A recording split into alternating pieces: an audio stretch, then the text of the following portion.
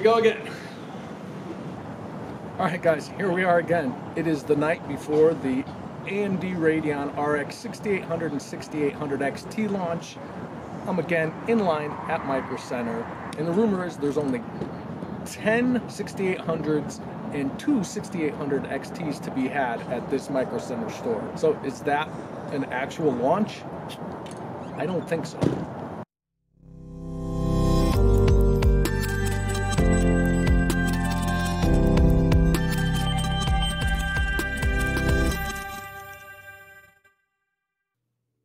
Hey guys, welcome to Elevated Systems. I'm your host CJ, and after spending another night camping out in front of the Denver Micro Center, missing out on the initial 12 cards the store had in stock at opening this morning, waiting another hour for a truck that arrived with no cards on it, and then sitting out in the cold until a second truck arrived which did have just 10 more cards on it, and my position in line was number 8. Yes. After 14 hours of freezing my tuchus off, I was able to purchase this AMD Radeon RX 6800. Now, before I get to the card and put up the benchmarks, I want to take just a moment and talk about this launch or non-launch, because as opposed to pretty much every reviewer had a card in hand and was able to review it, I think I have a unique perspective as a normal consumer who just happens to have a little tech channel on YouTube. So was this a failed launch? Well, I can't speak for the entire world, but in my little slice of it, yeah, fail. Like I just said, I camped out in front of the Micro Center for this, and this is the third launch I've done this for. The first time I was after the RTX 3080, but I was way late on that, about 80 people back in line. However, they did get between 40 and 50 of them and a handful of 3090s, and several people were able to order them online from their phone while waiting in line. For the 3070 launch, I got word early that there were only getting about 50 and there were already that many people in line, so I skipped that one, but later found out that just after opening, they got a drop of almost 200 in the morning. People were just walking in throughout the day and buying them right off the shelf. I learned my lesson by the Ryzen 5000 launch, and I got to the store at about 2 a.m. to be number 34-ish in line, and I got my 5600X as soon as they opened. Now, there were plenty of 3800Xs and 3600Xs, but limited 3900Xs, and a plain malfunction left all the 3950Xs sitting on a tarmac. But even 2 hours after launch, at least 2 guys near me in line were able to order 5900Xs online from B&H Photo and Best Buy. That brings us today, the RX 6000 series launch. So I got in my truck right after dinner, drove an hour plus to dinner to get my place as number 34 in line at about 7 p.m. thinking I'm good. NVIDIA was a horrible launch and they got 40 3080s on launch day, and AMD said they learned lessons from that poop show and wouldn't be making the same mistakes. High-level execs were trolling people on social media and betting them $10 they'd be able to get a card on launch. Well, you lost, Frank, and you better start handing out them Hamiltons. Let's recap today's launch from my perspective anyway. I waited outside in the cold all night at one of the largest brick and mortar stores where you can actually buy computer components and have them installed and running in your system on launch day. And that store had a grand total of 2 RX 6800 XTs and 10 RX 6800s on launch. By a miracle, they received just 2 more XTs and 8 more non-XTs on a FedEx truck later in the morning. Now, because everyone in line knew their chances of getting a miracle truck in the morning were slim to none, as one of the managers put it, everyone was on a phone, tablet, or laptop at launch trying to buy one. And it wasn't that they just sold out within seconds on some locations, because, I mean, that happened, but many of the big locations didn't even have any to sell on launch. B&H put out a statement on their site that basically said, "We ain't got none, we don't know when or if we'll get some, so we can't sell you none." It's, well, technically the next day, and Best Buy, one of the largest retailers, is yet to sell a card. They're still coming soon. So yeah, this was personally the worst launch I've experienced. Now, I'm not going to argue lousy supply versus overwhelming demand. Basically, when a major retailer just comes out and says, we can't sell you what we haven't received, that's pretty self-explanatory. Anyway, what made this the worst launch, in my opinion, was the fact that AMD swore up and down it wouldn't be, and continues to deny it was. I mean, AMD, you're making such big strides by making actually good stuff. Ryzen is at the top of the consumer CPU market, and with RDNA 2, you have the chance to do that in the consumer graphics lane, but be honest with your consumer base. When you're wrong, just admit you're wrong, and when you know you're gonna have limited inventory at launch, just be transparent and inform your customers.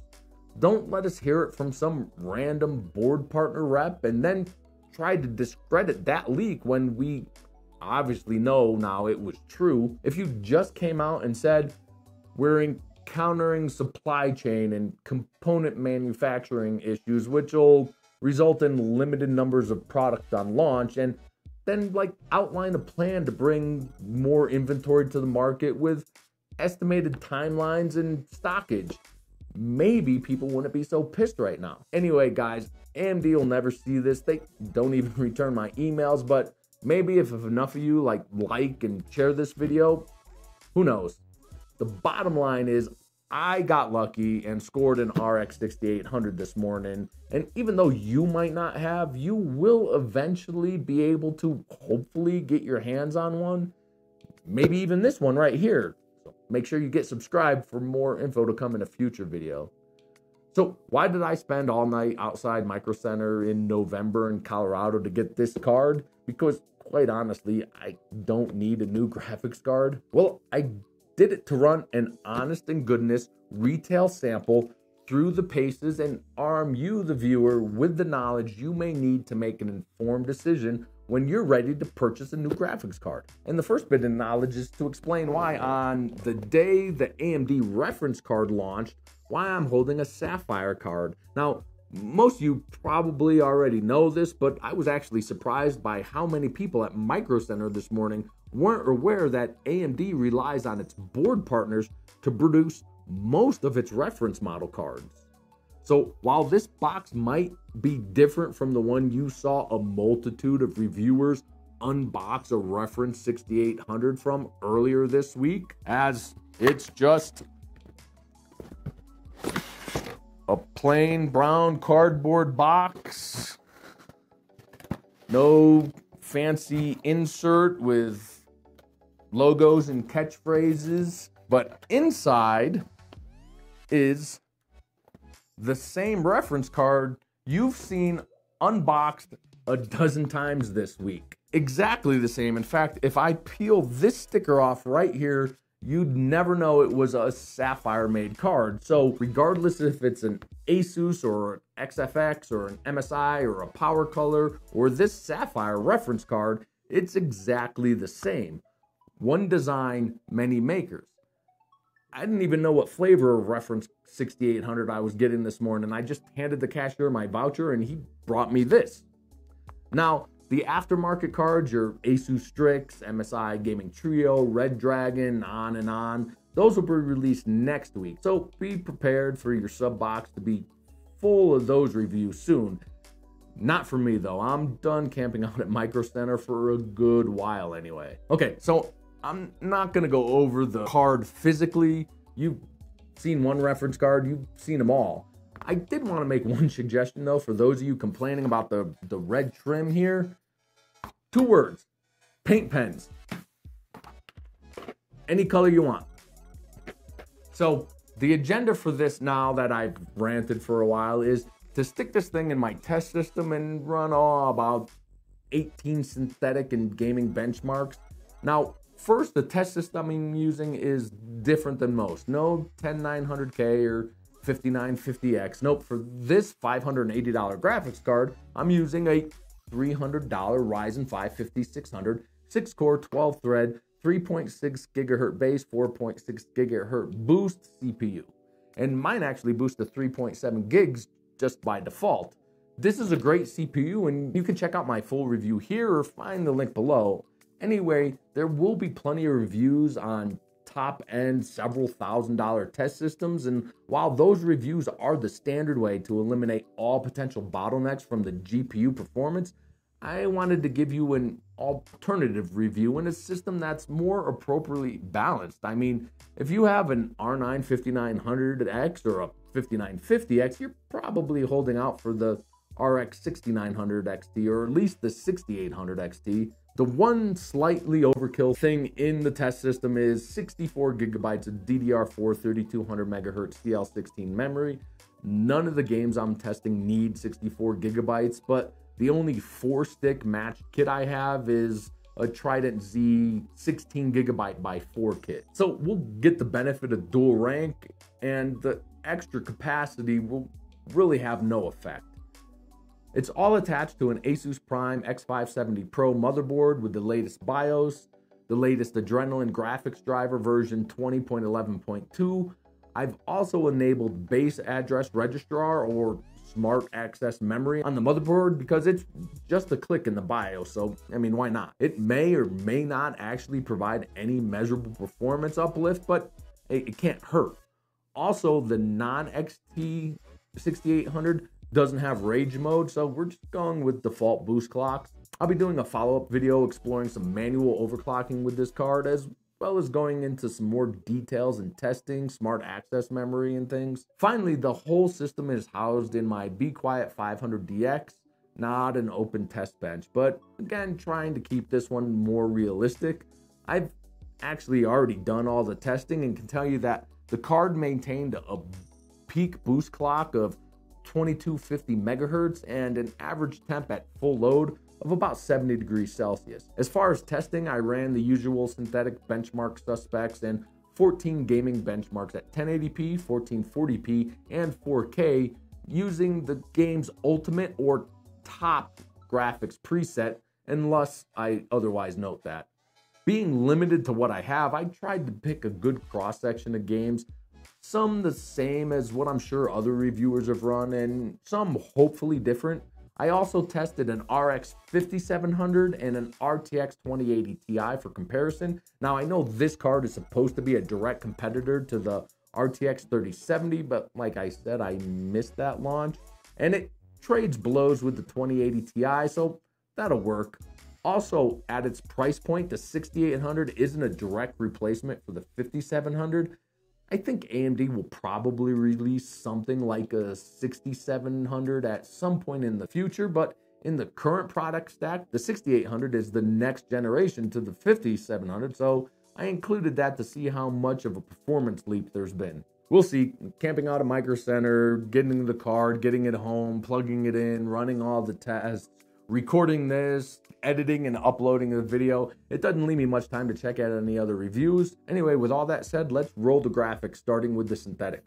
And right off the bat, I tested AMD's ray tracing capabilities. Now, it's important to note that real-time ray tracing is new to Radeon cards and will undoubtedly improve with time, but it's also important to note that we're comparing it to NVIDIA's first use of hardware ray tracing also, and the 6800 underperformed the 2080 Ti in the DirectX 12 ray tracing feature test by 21%, while coming in about 5% behind in Port Royal. I can only assume this lead would be lengthened by the more polished RT cores in the 3070.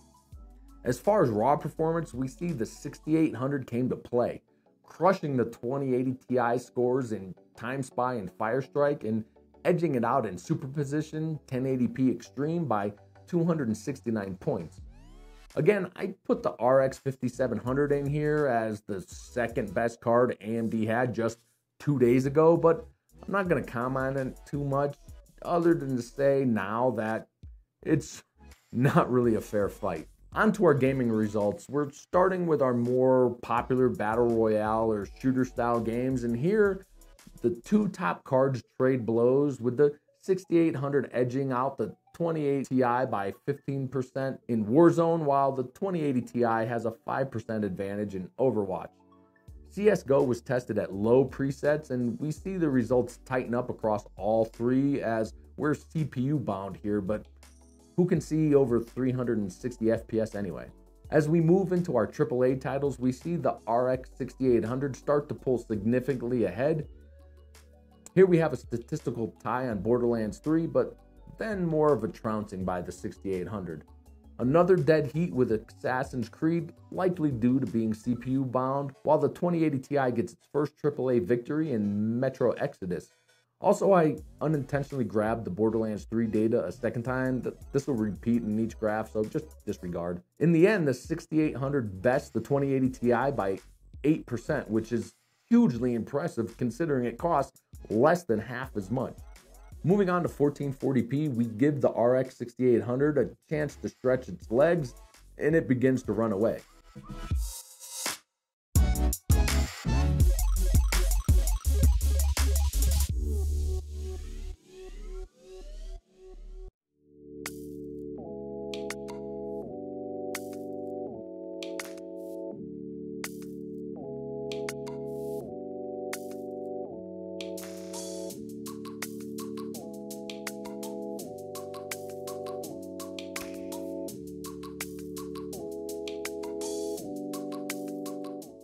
The 6800 increased its lead over the 2080 Ti by 5 points to 13%.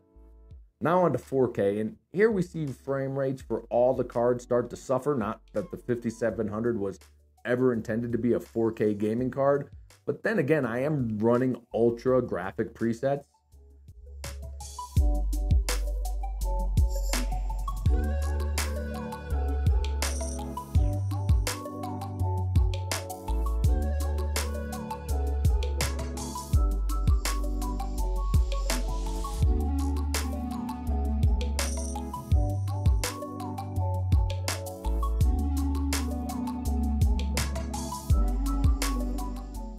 At 4K, the RX 6800 outperformed the last generation king of 4K gaming cards by almost 15%. So, judging from my view length performance, most people make up their own minds from the benchmarks and then bail, but I'm gonna give you my thoughts anyway. So first, it looks like, similar to Ampere, Big Navi or RDNA 2 demonstrates less gains over previous generations in 1080p, as the architecture has really been optimized for higher resolution gaming. Now, this doesn't make it a bad 1080p card. Judging from the results, this card would make a great 1080p 144Hz gaming card, or even a 1080p 240 FPS in some competitive games with the right setting tweaks. However, I think the best place for this card is in the 1440p 120 to 144 FPS gaming lane. In fact, I'll be speccing out and building a gaming system with this card and this CPU to pair with a 2K 144Hz FreeSync monitor and tuning some games for 1440p 120 or 140 FPS play, so stay tuned for that. Finally, this card is obviously a better 4K gaming card than my current 4K gaming card, the 2080 Ti it just crushed. But despite its 16 gigabytes of VRAM and the 4K gaming badge on the box, I think if you're really serious about 4K gaming, you'll probably be better off stepping up to the 6800 XT, as you'll likely be able to maintain better frame rates without sacrificing graphic settings too much. Now, the big question, is it worth the extra $70 or $80 over the RTX 3070? Well, I didn't directly test it against the 3070, but I can take the data from the charts I just showed you and compare it to a 3070 testing against a 2080 Ti and derive what I need to know. My guess is that if I were to calculate the strict cost per frame, the 3070 would probably come out on top. But personally, I'd pay the extra money for the extra 8 gigs of VRAM, because in my opinion, more than a 6-core or versus an 8-core or 16-core CPU or single rank versus dual rank memory, I think in the long run, the biggest benefit in gaming you'll see is from more VRAM. Once game developers really start taking advantage of smart access memory and the process of texture mapping is sped up, we'll see big improvements in frame times. Anyway, guys, I've talked for long enough. Make sure you hit that like button. It really does help out with the algorithm, and be sure to get subscribed for more content like this. Also, if you have any questions, ask in the comments below, and also let me hear your horror stories or happy stories, if those exist, on trying to buy any of the new tech launched recently. I hope to see you in the next one. Until then, stay safe.